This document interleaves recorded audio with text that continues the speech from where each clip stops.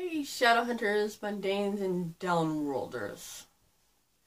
Welcome to my discussion / review of Shadowhunters episode 10, This World Inverted.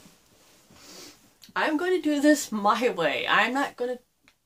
The shortcut, the edited version, like the shorter version, no. I appreciate everybody who watches these videos. Would love to interact in the comments, but nobody wants to interact, I think. Okay, enough about that. Enough pity party for me. I'm just gonna go through all, most of the scenes. I'm not gonna go word for word on everything, because that would take forever. Okay, I'm gonna try to look at the notebook not as much as I did last time, because that's annoying. Jason, Clary, and and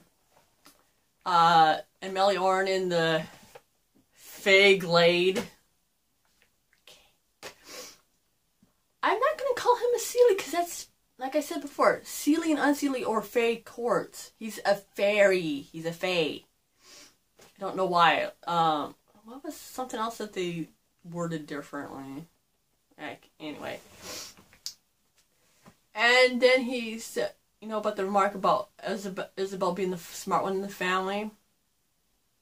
How many, raise your hands, wanted Jace to put his foot up Meliorn's butt? Oh, look at me. Look at that. Bleepity bleep bleep making fun of Jace like that. He only bit his tongue because they needed his help. Otherwise, Jace probably would have said something. I don't know. Oh, Isabel and Alec argue. That never happens. Can we just have Sizzy already, please? This whole Isabel and Meliorn thing just makes me want to puke in my mouth. Repeatedly. Season 2 Sizzy, please. Please. I don't care if it happens soon in the books. It's better than fucking Meliorn. Excuse my language. But it is. I don't like him. Him and Lady can just go. Just leave.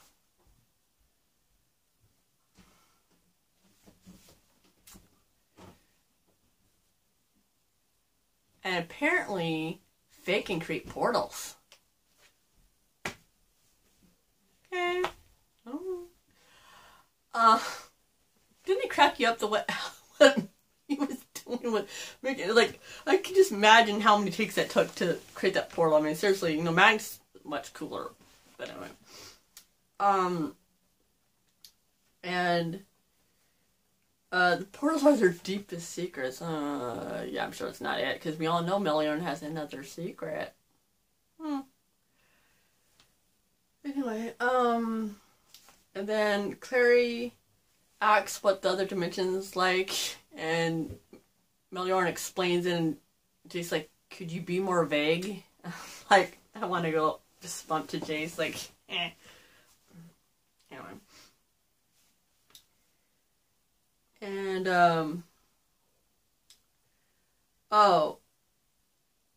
and Luke and Alark are talking to Jade Wolf, or the police station, no?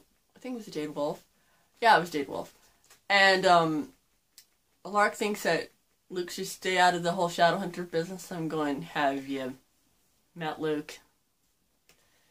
He has 2 people he loves that are involved in the Shadowhunter world, okay?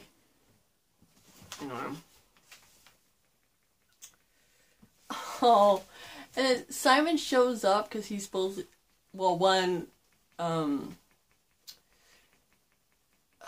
Raphael. My brain froze for a second. I was, getting tired of training Simon. I'm going, Simon talks a lot when he's nervous. He just does. One of his cute quirks.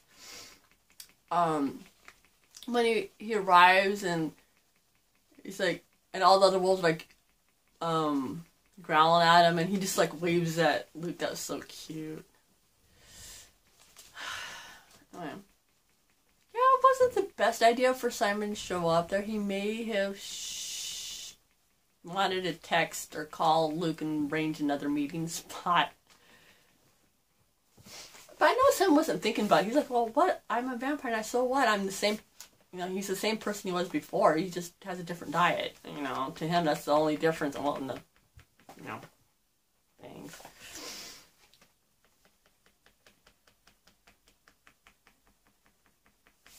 Oh, and then that waitress comes up. Do you think it's Maya? Or it's just some random girl? I think it could be her, maybe. Even though she looks nothing like she does in the book, if it is her. But when Simon's fangs popped out of the side of her, it's like puberty all over again with less zits. I just love Simon. Well, I love Luke too, of course.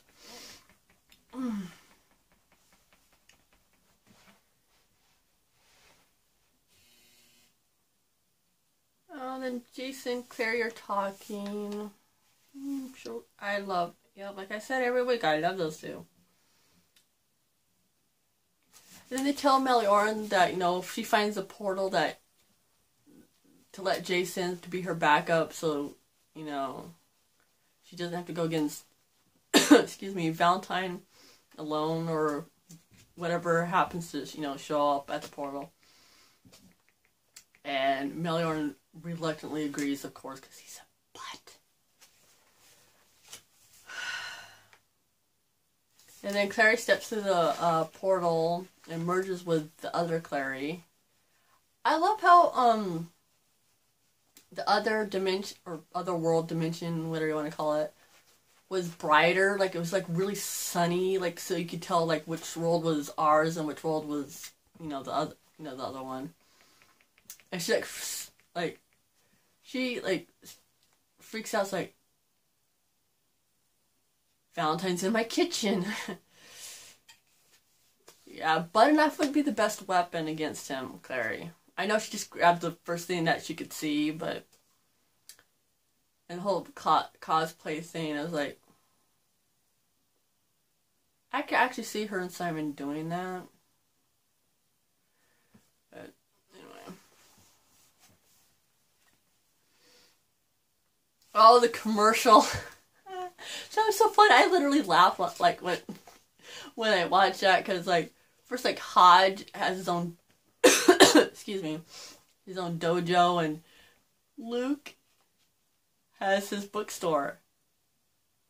That was a shout out to all the readers of the fan who are watching the show. It's like, oh, I still don't get why they made him a cop instead of a bookstore owner, but, you know, potato, you know.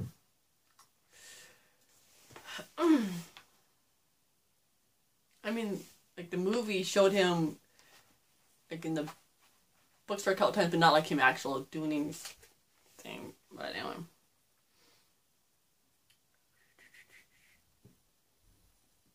The whole Jocelyn and Valentine flirting and being affectionate to each other just, like, creeped me out. It's like, oh, no. No, please. Then Clave arrests Isabel. Yeah, she gave away all the Shadowhunter secrets to Melioran because he's just that good. She didn't tell him anything.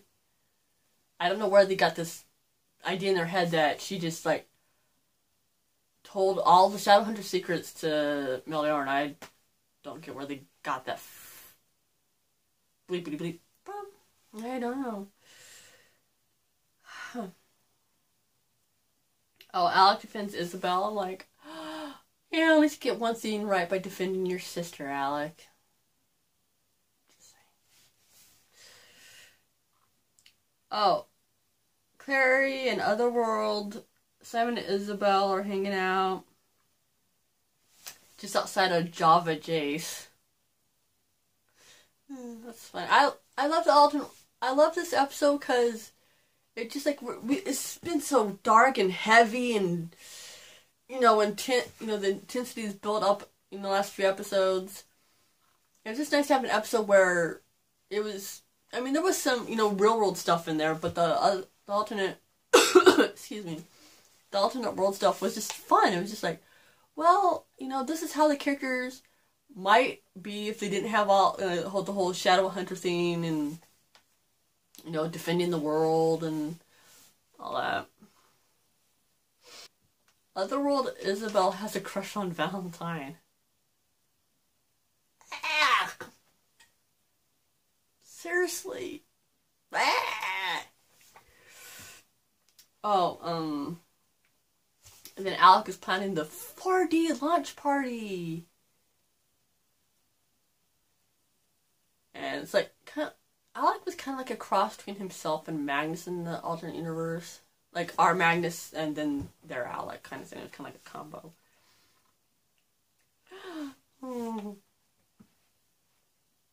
Claire and Jace made out. And he kissed her neck. Let me just fangirl. Let me just bask in that for a moment.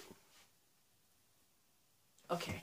I know it's an alternate universe, but I'm just happy it happened. Seriously, I'm not picky about when and where. I mean, like, if I wanted to exactly like the book, I can go back and reread the books.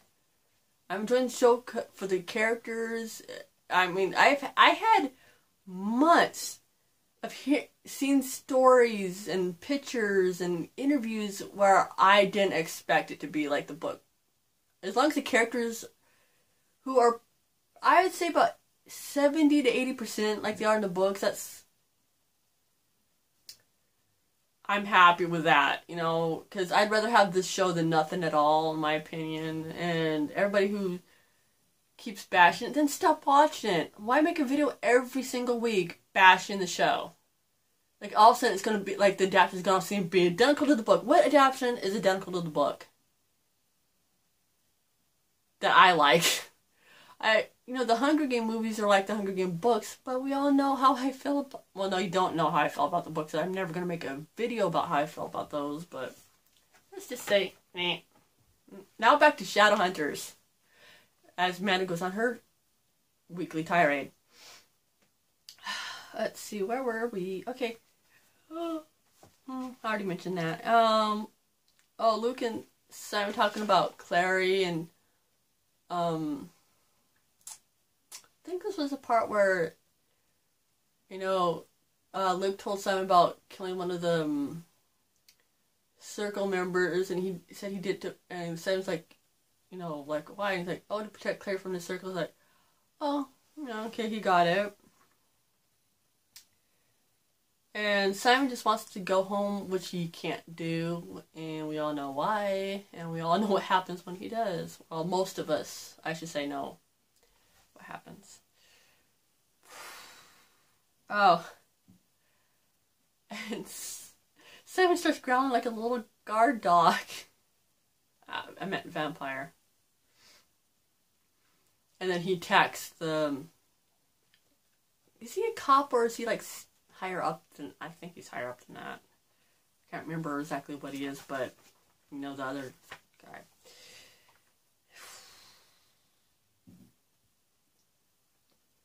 Oh, Jace tells Meliorn if Clary doesn't come back soon, he's going to be 6 feet under. And then Meliorn's like, have you ever seen a Sealy Knight fight? I wouldn't be bragging about my prowess. I'm going, have you seen Jace fight? He has more than enough reason to brag. Please, Jace is like the best shadow hunter ever, or at least of his generation, so... Yeah, I'm sure you'd win in a fight against Jace. Not unless you cheated.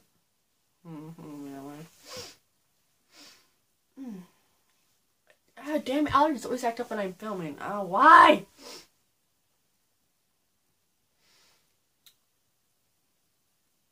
Oh, then all of a sudden, the portal's attracting demons.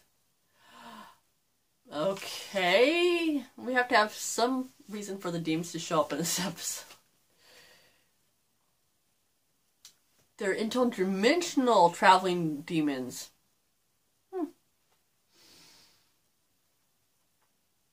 Oh, Magnus giving Clary a reading, the little sedate nerd Magnus. Still adorable though. And Chairman Meow and Church were in this episode. Ah, so cute. I heard, on a side note that has to totally do with what I'm talking about, I promise. I heard that Harry is allergic to cats and that's why the cats aren't in the show. But they could still be in the background, like in another room, just walking by the door, like an open doorway or something. Doesn't have to be anywhere near him. Just saying. But I applaud him for, holding Chairman Meow just for, that moment. It was probably like, hard for him with his allergies and stuff. So, bravo to Harry. Bravo to Harry. And, and then, where? I'm still on this side, huh? See, I'm so organized.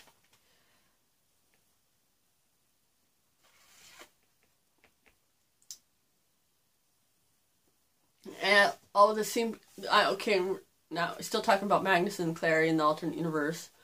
Excuse me. And she tries to show him like her runes. I guess she forgot that they don't exist in that realm. He's like, all I can see is that you're in need of a serious tan.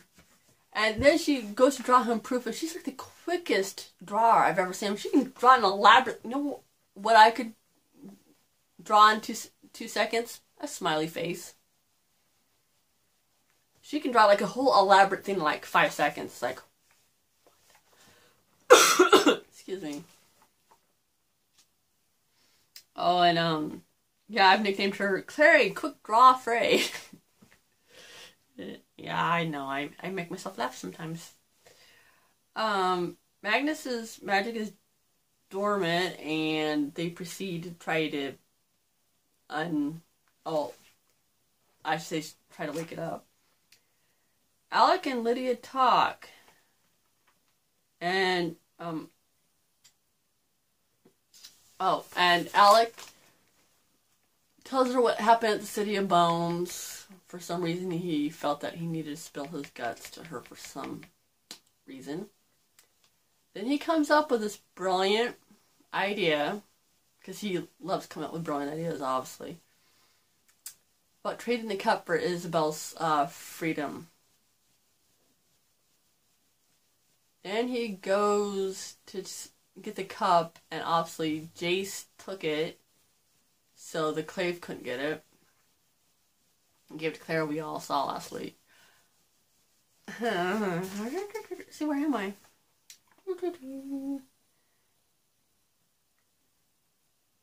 Oh, and then back to Claire and Magnus. Claire's looking at like an old Warlock spell book. And then Magnus makes this potion to kickstart his magic, or awaken his magic. And he's like, the face of me, he's like, it was so funny. And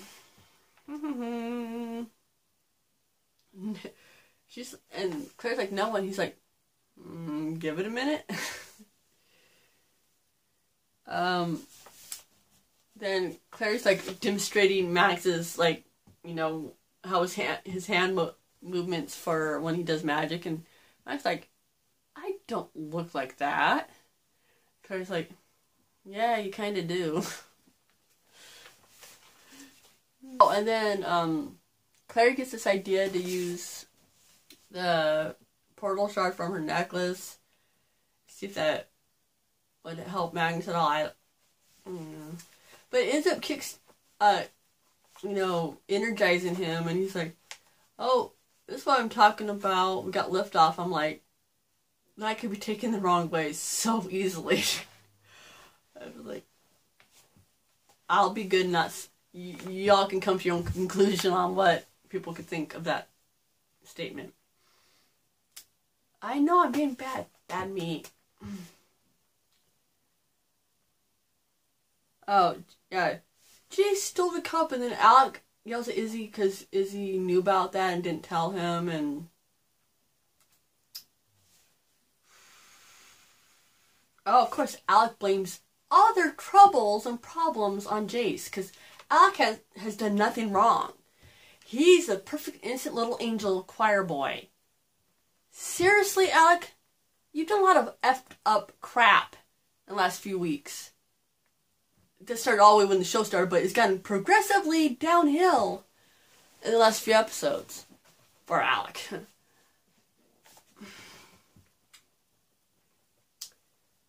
And then he's like, wants to do this parabatai tracking thing that could weaken them both. And he's like, oh, you should, you know. And Izzy's warning him not to do it. And she said it could break, which it can't, but break the bond between him and Jace. And he's like, oh, Jace is dead to me. I'm like, I wish I had the graphics to show steam coming out of my ears and me breathing fire, because that's about how I feel when Alex said that. I wanted to throw something at my freaking television. Alec keeps doing horrifically hurtful stuff every freaking week. Jace would never, ever do this to him, and Alec just keeps doing it. With a, or in his case, bow and arrow, but... Wait. I heard... Oh. Now we go to the Dark Simon scenes. I thought that was funny because I realized right away that that tool he was holding was just like something to clean your teeth with. I don't know why the other guy didn't catch it. Wait, that looks like... Yeah, it's like the whole fake torture thing. It's kind of... Oh, now I fucking got to sneeze. Oh, boy. Yeah, they should have mentioned something about, oh, let's come up with a plan to, relieve my guilt, prove I'm innocent kind of thing. But they just jumped right into it and go, why Simon? No, this must be some part of some plan, because Simon wouldn't go dark side all of a sudden. And then, the whole plan about, making Simon out to be the demonic killer, and so Luke could get his job back and not go to jail. He comes in and he just shoots Simon, like, over and over again, and it's like... Those two actually make a good team. Well, they have known each other a long time, so that probably helps. And then we go on to Claire and Izzy getting ready for the party, and Isabel freaking out about excuse me, about the shiner she got at self-defense class. I don't think that makeup quite worked with her skin, but no big deal really. Then the Mad Hatter party. Maybe a tie-in for a movie that's coming out. And Jace asks her to dance. She's like, oh, I don't know, because she's afraid of losing herself, because every time she's around him, she starts to, lose herself in the alternate universe, because Jace is quite distracting to her. But in this universe, they're dating, so the otherworld Jace, he's like totally confused, like, why is she acting like this? He doesn't understand at all, poor otherworld Jace. Oh, Valentine introduces himself to Jace, and the otherworld Jace is like acting so nervous, he's stuttering and can't even get his words out. It's like complete opposite of our Jace, and that's the whole point, because these characters are supposed to be like the opposite of our, world. Excuse me.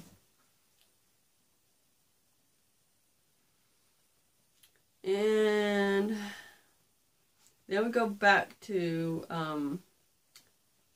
Alec. Calling what Clary's doing, trying to save her mom and stop Valentine as a pointless crusade. Really? Why wouldn't you want to accomplish that too? I don't get why Alec even talks anymore, but anyway. Then of course, by the time that the demon is attacking Jason Meliorn outside the portal, that's when they do this whole parabatite tracking thing. And so Jace is weakened right when he needs his strength the most. Just like, of course. I have one thing to say. Jace would never, I think it says earlier, probably did, but anyway. Jace would never do this to Alec or anybody he loves. He would never stab them in the back. Ever. For any reason.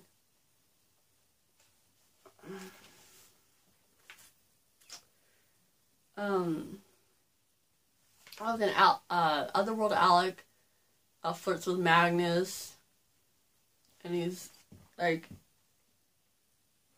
"Oh, played hard to get. I love a challenge." Ooh, is that a mirror image of something Magnus said a few episodes ago? Me think so. Oh, Clary and Jace kiss again. Let me have a moment. Okay. Then Simon comes over asking if he can borrow, Clary. And just like, oh, only if you give her back. And then Simon talks to Clary about asking Isabel to move in with him.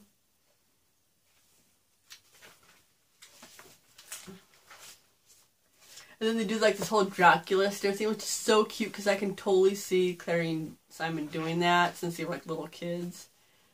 It's like, look into my eyes. I love that. And Simon goes off and dances with Izzy, who's like over there like so funny. And then Magnus comes over and he's like, it's time to go, look for the portal, and Clary's lost herself into the other world so much that she doesn't remember Magnus. And then Magnus is showing her different images, like a little projection. And then finally, after some symbol thing came up, I don't even know what that was, she, goes back to being herself, and they go off to look for the portal. Then,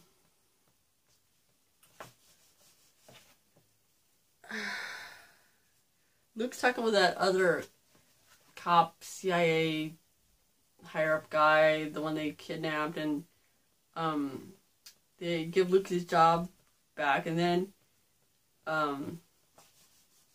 I think the thing with Luke, Alaric, and Simon was before that, and they're like, we owe you for helping our Alpha, and Simon's like, oh, does that mean I get Mushu for life?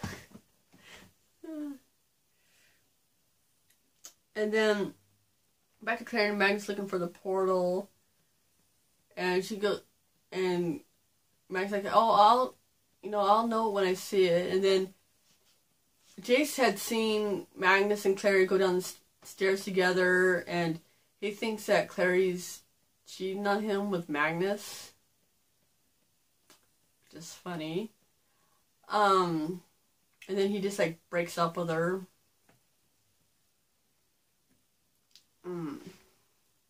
Then a demon attacks, and the other world just such a wuss.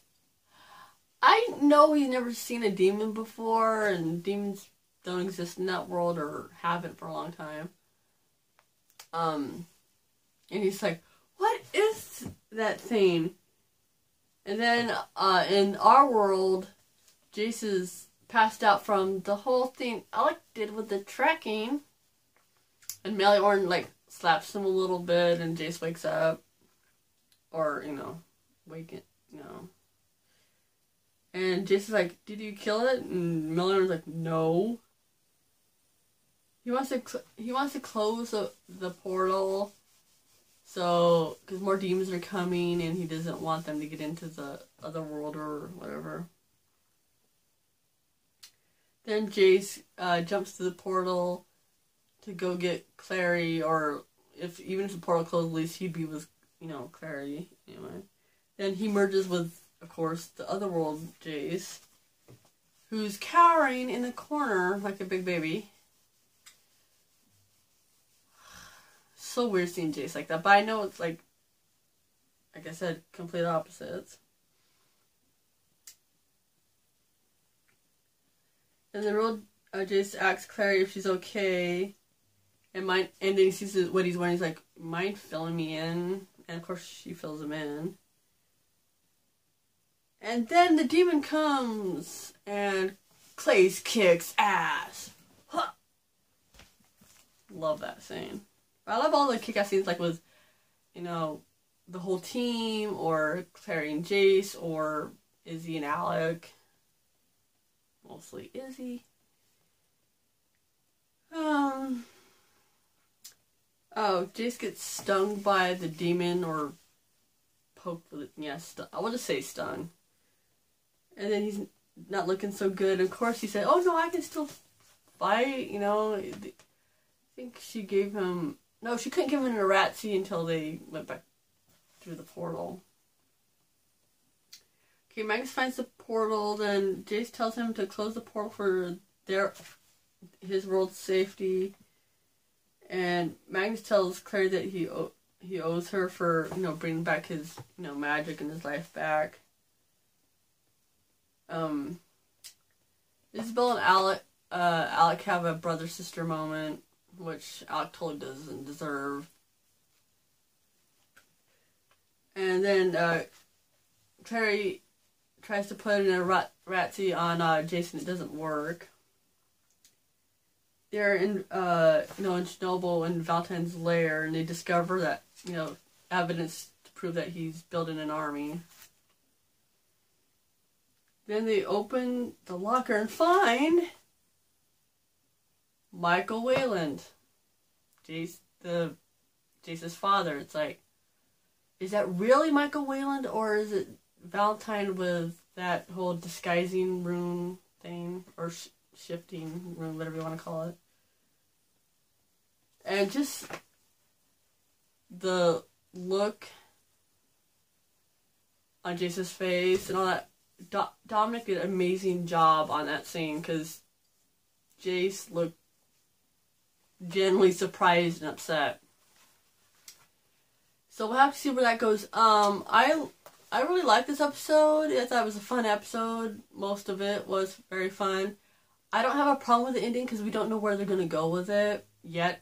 It could go one of two ways, or 3 or 4. So I don't have any problem with that part.